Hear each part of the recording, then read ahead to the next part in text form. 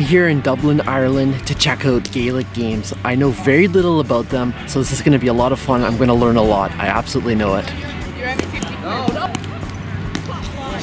Hurling reminded me of lacrosse, except it's even faster. My hockey and baseball skills came in handy when it was time for me to give it a go.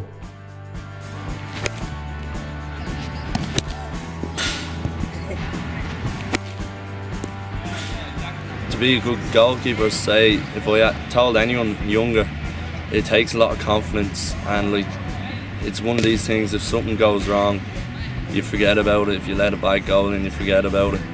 And you have to be very verbal to the lads, like say, someone mark him, someone go over here, someone take that shot. And the last thing I'd say is pretty much just practice. Practice, like I nearly come down here every day, just even touching your hurl and your ball, just getting used to it, and then like your reactions comes into play. Like as I'm getting old, I'm finding that my reactions and reading the ball is getting a lot better. So that's pretty much the main points I'd say to anyone. Okay, and last but certainly not least, it's time to learn some Gaelic football.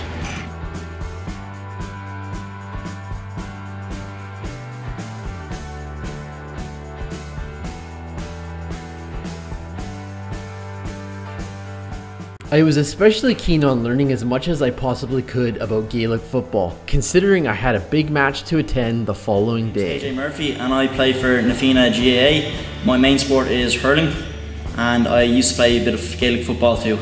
The great thing about football is it's a mix of all sorts of sports: rugby, soccer, basketball, all mixed into one. So it's like high scoring and... Oh, definitely. Like you could have maybe 3, 4, 5 goals game, and then you might have 30, 40 points.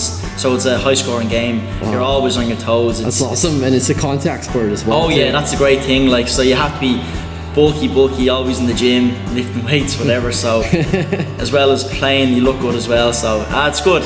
Alright, that training session was awesome. I'm a bit sweaty. Time to go back for a shower and get ready for the big game tomorrow.